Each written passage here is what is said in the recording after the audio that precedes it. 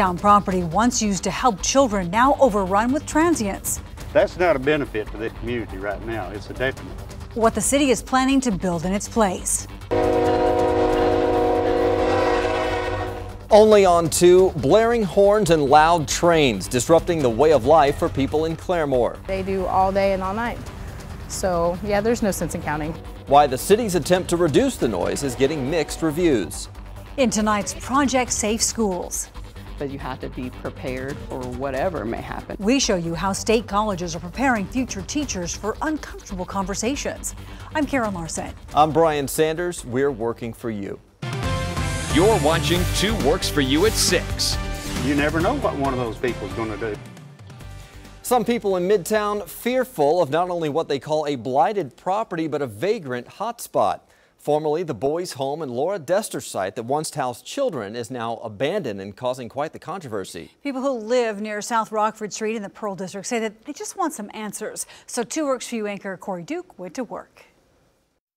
For the last 3 years, residents living in this area have complained about the homeless population invading on their community. But as it turns out, this may not be a problem for much longer, as talks of a new living complex are already in the works. It's a bite on this area, I can tell you. Once a place for children, the Tulsa boys' home and Laura Dester site now sits vacant. It's a good spot. It's a nice piece of property in the city of Tulsa that it's a shame it's not being used for something productive for this community.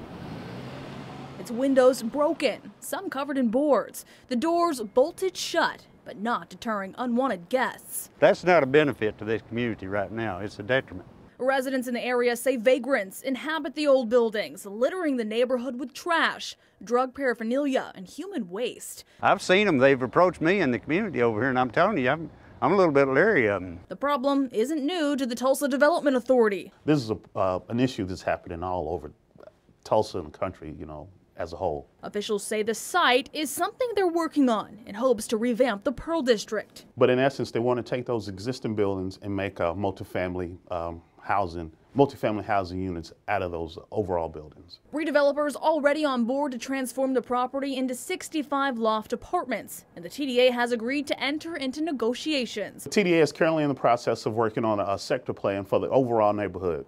Really look at and study ways to actually help increase growth patterns over in that area, in addition to floodplain mitigation. And although the project is good news for those nearby, they're hoping an increase in security will keep the site safe until the project gets going. And TDA is working in conjunction with our inspector, the City of Tulsa's inspector, the City of Tulsa's security department, and TPD. The TDA says they'll be surveying the site daily, boarding up the broken out windows and sending vagrants away. Negotiations for this property could take a couple of months, but developers say they're hoping to move forward soon. In Tulsa, Corey Duke, 2 Works for You.